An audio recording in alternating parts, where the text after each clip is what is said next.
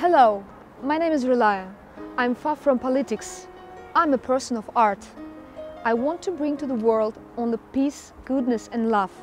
And today, I cannot remain silent when the truth remains behind the shadow of a lie. An integral part of Azerbaijan is Karabakh. The name comes from Azerbaijani words Kara and Bakh. Kara is black, Bakh is garden.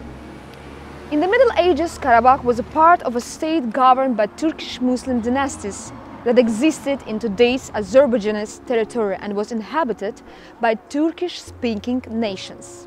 The 18th century was marked with the creation of the Karabakh Khanate, ruled by the Turkish Azerbaijani Javanshir dynasty. It was the Azerbaijan Khanate where traditionally the rulers were Azerbaijani nobles. After Karabakh Khanate signed the Kurukchay Treaty 1805 with the Russian Empire, the Khanate was forced to become subjected to the rule of the Russian Empire.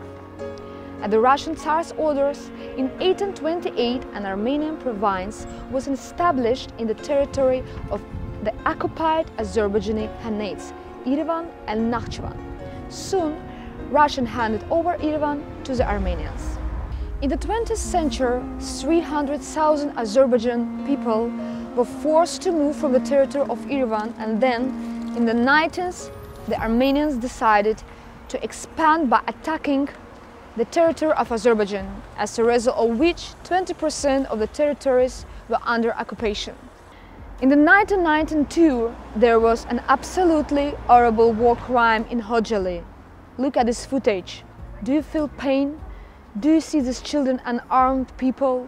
630 absolutely innocent people, including 103 women, 63 children, the elderly were brutally killed. Where was the world community? Why they didn't stop it? The Security Council of the United Nations has adopted 4 resolutions which say that Armenia must withdraw its military forces from the occupied territories. But more than 25 years have passed and our motherlands are still under occupation, and the Armenians apparently just don't care about these resolutions. But for some reason everyone is silent about it. Azerbaijan has never been an aggressor. Azerbaijan has never opened fire on civilians. Azerbaijan has never had world-famous terrorist organization. Please name Azerbaijan terrorist organization. You cannot do it, because Azerbaijan is our peaceful people.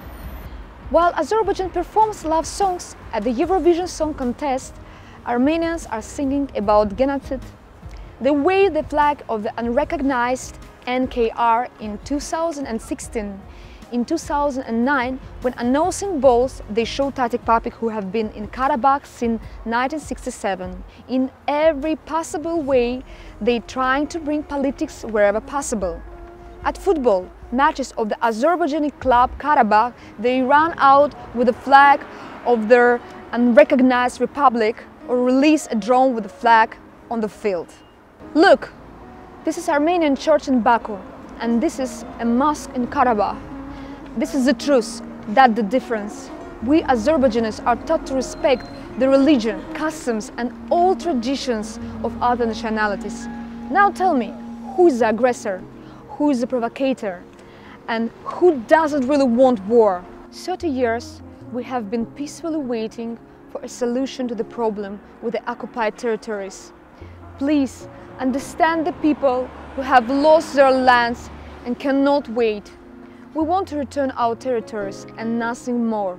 Know it, we are not waging a war against the Armenian people and civilians.